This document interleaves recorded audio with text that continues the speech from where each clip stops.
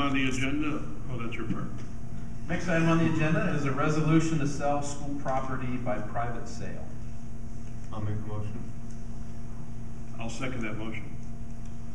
And I think, Mr. President, you probably want to speak to this item. I don't think we want to read the whole resolution. No, you don't want to do that, but you probably want to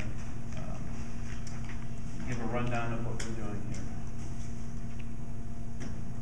I'll give some background and then just what we're proposing here. In November of 2002, 93 acres of land were purchased by the district from the state of Ohio for $1.1 million. Building that was on the land was abated, demolished for approximately $400,000, using proceeds from the sale of the board-owned Carter Road property in Sagamore Hills. We attempted to auction off 93 acres in November of 2010, but however, we received no acceptable bids. The bids ranged anywhere from $88,000 for the 93 acres to $1.1 million. The board passed a resolution at that time that the proceeds from the sale of this land would be used to complete the athletic facility improvements. The board made a commitment to the community that if the additional funds needed to complete the high school athletic complex, not covered by the bond issue, could be not be raised by fundraising efforts, naming rights, then the proceeds from the sale of the land would be earmarked for completion of this project. Recently, we received an offer from Redwood Acquisitions, LLC, for $1.9 million for 36 of the 93 acres. That equates to about $52,778 per acre, versus the amount the district has invested in the purchase of the land, plus the abatement of the asbestos issues, along with the demolition of the existing structures. Our all-in cost was $16,129 per acre. So if we can do the math, 52.7 minus 16.1, it's a fairly substantial increase. Should this transaction go through, the district will retain approximately 57 acres as open green space for school facility use. Redwood is proposing to develop residential, single-family, high-end apartment homes for the use of this land. To be honest with you, I really don't know how many they're planning on using, or 100 or 50 or 25. Anybody? Tom, you have any idea? Don't know. All right. The sale of this land is contingent upon the changing of zoning regulations by Sagamore Hills. Should we pass this resolution, the next step would be Redwood to go to Sagamore Hills and request zoning changes. That's a bit of the history and a bit of the current situation pertaining to this. Do we have any discussion among board members? I think that we've found a solution here, thanks to Tom and thanks to others' hard work, that really should be palatable to Sagamore Hills.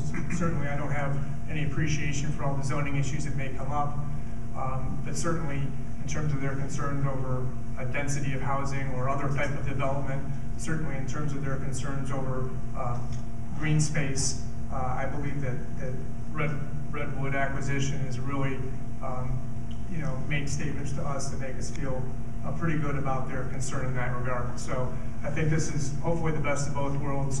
Obviously there's some discussions in zoning hoops to jump through still, but we have a timetable on this. I believe that this is supposed to be resolved within 8 months. Otherwise there are extensions that need to be processed. Correct. I think it's worthy to note that Mr. Hartman has actually contacted the trustees of Sagamore Hills to keep them up to date, to keep them on the same table. So none of this was a surprise to them either. And that's very important. I thank you, because I think that really having an open dialogue is very important for them, as well as us. I had one thing also, and I would point out something I think that's also important to us is that these are high-end luxury apartments marketed towards empty nesters. This is not something that would bring in kids to the district. These are really people that are retired who are looking for a place of maintenance-free living in a nice area by the park. If you can, a couple of things. They have completed a development in Hudson. If there was, I think there was an ad in the last weeks or 2 weeks ago, news leader advertising for those accommodations. So you could take a look and see what they were advertising at the Hudson location, and they are planning on doing the same thing at this location. We bought this land in 2002. It's been 11 years. I don't know that a school facility is going to be built or planned in the future for this land. We are retaining 57 of the 93 acres, and that's enough land should we wish to do something with that, if that is in our crystal ball for the future. Likewise, the land could be donated to Metro Parks. The land could be donated or sold. No need to retract that. Land could be sold to Sagamore Hills so that the green space is maintained. We feel that this is, at this time and for the foreseeable future, that this is the best use of the land and maximizes our proceeds as what we can obtain from the sale of this land to be able to complete the shortfall for the athletic facilities. The athletic facilities had a shortfall of $2 million. This would go toward $1.9 million towards the completion of that. And I think we still have to discuss with the athletic boosters where they're at with the other $100,000, or discuss maybe wrapping it up at the $1.9 million and see what the architects can come up with for the remaining portion, so we can finally put this thing to rest. That's the only comments that I have. I don't know if it's probably not appropriate to ask the audience if they have any questions, but Available after the meeting. after the meeting, if anybody wants to talk, I'm sure Jeffrey here will have a long article in the paper about it. We could be reading about the questions to the editor, letters to the editor in the future. There's people that are going to be not happy with this. There's people that are going to be thrilled with this. We recognize that, but we feel on a collaborative effort that this is the best use and the highest price that we could get for this particular land. Tom has been negotiating with them for what, 2-3 months? And we pushed them, I think, as far as we could. And personally, I'm quite pleased that we're able to negotiate this particular price. Any other comments? I just want to state, I do believe that if the land goes through, or the sale goes through, that the board would still have to approve the usage of the funds for the best efforts. athletic fields or whatever. I mean, it still would have, the funds have to be approved by the board. Oh, yeah. The usage. Well, these funds are earmarked because of the land for outdoor facilities. Outdoor facilities, but then we obviously have multiple things we could have as all outdoor Okay, facilities. fair enough. However, I believe, didn't we, prior to my time on the board, that the community was promised that proceeds from the sale of this land would be used to complete the athletic facility? Doug and Dan, and God knows Betty was here at that time, so. Yes, I was. You have a recollection of that one?